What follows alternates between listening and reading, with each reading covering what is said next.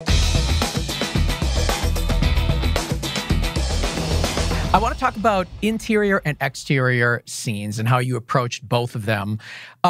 Let's start with exterior, because something that always fascinates me is how you can create a scary scene in an exterior. I think a lot of people feel like if it's horror, if it's thriller, it has to be dark, it has to be moody, there needs to be shadows, and it needs to be mysterious in a way. I feel like you were able to do all of those things in daylight, and I'd love to hear your thoughts on that and kind of how you made that happen in your lighting and camera and movement choices.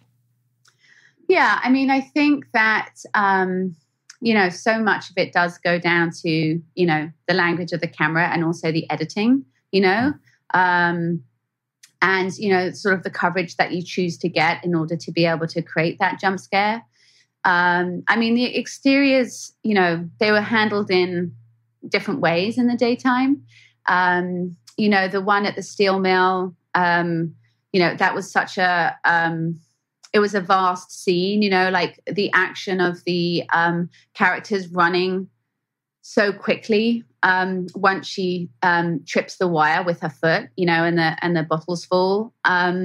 It was such a complicated scene to shoot because we had to be able to move with the actors in such a quick way, and the ground was so unruly. And it was really important for John to be able to be like wide and close with them, which is complicated to do in a ground like that. So we had to fly massive cranes with overhead fly swatters, diffusion up above them in order to recreate the natural shade of the structure of the steel mill that came across at a certain part of the day. And the steel mill itself was full of coal and asbestos. So it was a very limiting environment. But, it's just all about like moving the camera, staying wide and close with them, often trying to, create the source of danger in the same frame or in the same shot with those who were in danger.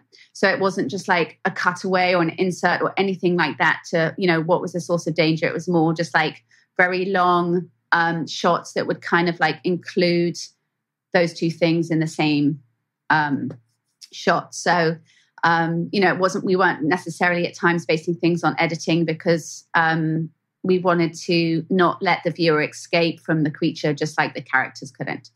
That was a particular scene. And then when Regan was walking to the train carriage through the train station, that was just chosen to sort of be tracking with her slowly and sort of discover the world with her as the foreground remnants of the people that had, been attacked on the train platform, and, stay behind her in the train carriage. And, you get the jump scare with the birds in the train.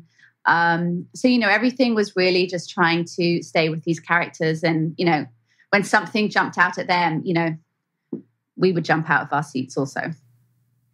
I love that. And yeah, I think another thing that you were able to do is, you were saying just a moment ago, having the threat and the hero and the threat in the same shot so that you're always kind of in their environment. But you had this really weird situation in this film where the threat was kind of everywhere all the time. There was never a moment of peace. Like, these people just never got a break. It was constant look over your shoulder. You can't even make a noise. And you were able to really create this feeling of fear at all times. It was unrelenting. And when I was watching it, I was thinking to myself, I'm like, why do I feel nervous all the time? And I think part of what you were doing was you sort of created these large, vast environments where our characters felt small and unprotected in a lot of places. And I don't know if I was just reading too far into it, but was there something to that in your exteriors of making it feel big so that they feel small?